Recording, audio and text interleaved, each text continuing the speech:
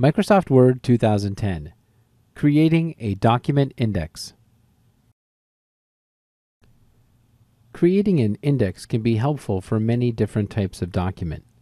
We often see them in things like cookbooks, where at the back of the book there will be a list of all the ingredients and the pages on which they are referred. Well, we can create something similar in our business documents.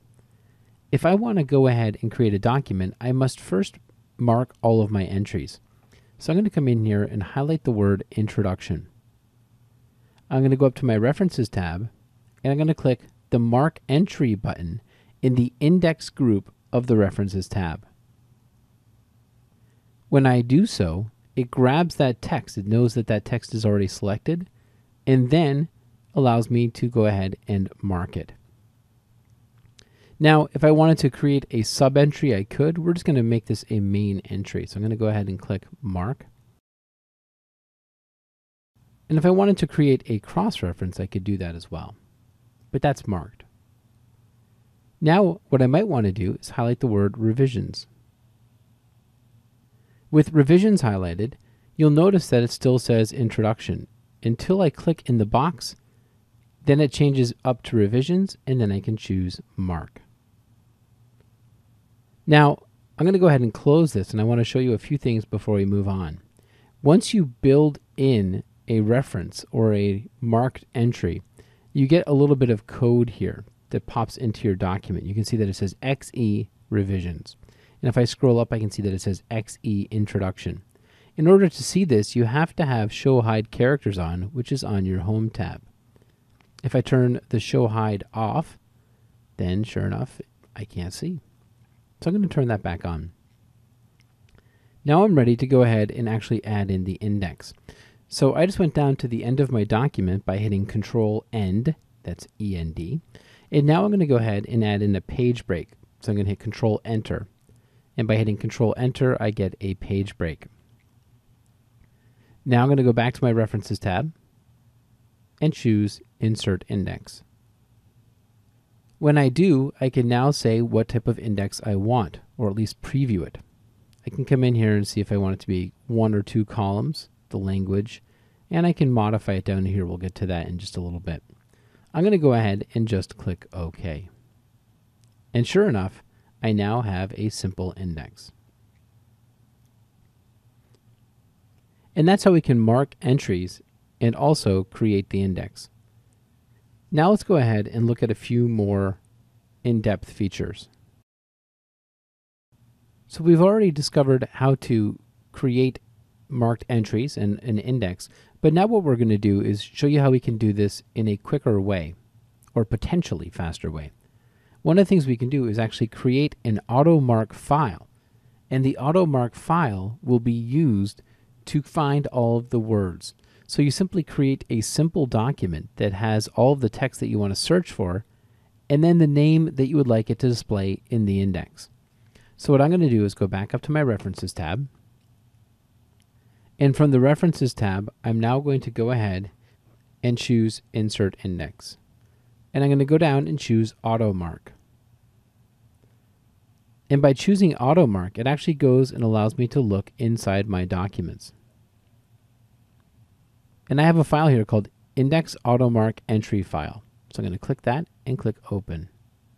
What it did was it found the instances of the words I was looking for, and it marked them. You'll see that there's a couple references here by Equal Opportunity Employment. And down here under our history, there are some as well. Well, let's look at how it did this. And you'll notice it marked throughout the document. What I first did was created a file called the Index AutoMark Entry File. And you could call it whatever you want. But basically, this is a reference document that only works with the index function. I built a simple 2-column table. The column on the left has all of the words that I was searching for in my document. The column on the right is how I would like them to display in the index. So together, this table tells Word what to look for and what to put into my index.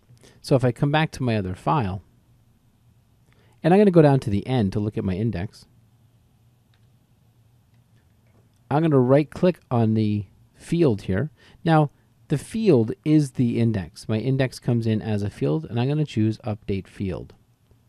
And when I did, it actually found the other instances in here.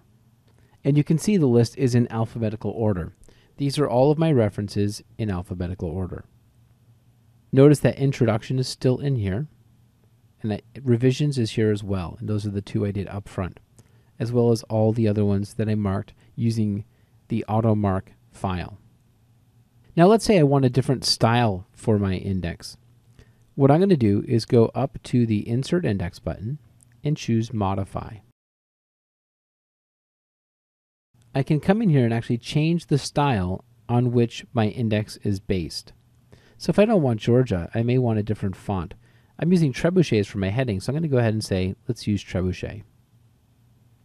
And I'm going to make it 12 point because I want it to stand out a little better. And I'm going to click OK. And I'm going to click OK again. And I can see behind here that it's actually taken effect.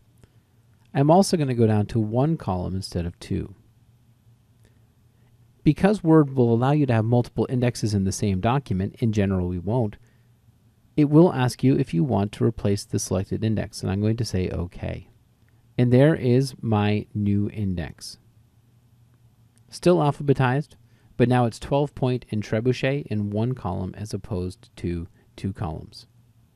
And that's how we can modify our index, and also how we can use the AutoMark entry file as well.